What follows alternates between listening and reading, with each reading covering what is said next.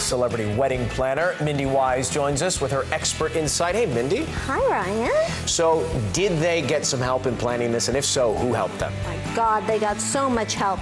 You know, there's royals that are assigned just for these big events because there's so much protocol. I don't even think I could handle all the security and the pomp and circumstance. You need to know tradition there. What were the things that stood out to you? I love the trees in the church. You know, they seem to be a very green couple. They're going to replant those trees. How about the rumor that there was about $1.6 million spent for flowers? Is there truth to that? I can't imagine. You saw in the church there were no flowers. You saw how little her bouquet is. That had to be with labor, delivery, pickup, everything. The Queen, I hear, wanted a finger buffet. 650 guests, I believe, at this reception for the finger buffet. What does that mean? What is a finger buffet? A finger buffet is a one-bite little hors d'oeuvre. This means that they didn't have a sit-down lunch, which is very surprising to me. You know, that to me... Because you think it'd be more formal sit-down A little meal. more formal. They're all dressed, you know, and here you're taking little hors d'oeuvre. And they were probably starving. There were 2 wedding cakes? What do you know about those 2 cakes? I know that the formal wedding cake was 8 tiers, and that was the fruit cake. That was very traditional.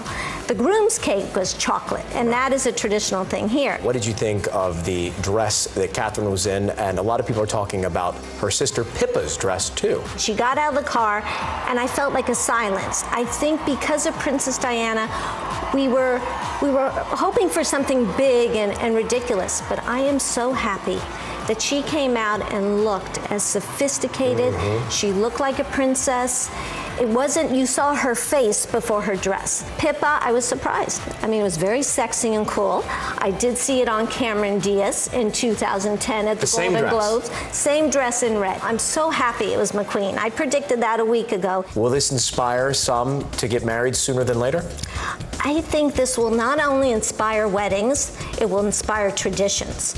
You saw her bouquet was this big, that's going to be a trend. Her lace is going to be a trend. Long sleeves. You know, Nicole Richie wore long sleeves at her wedding. Katy Perry wore long sleeves. Was Catherine in long sleeves because they were going into the church?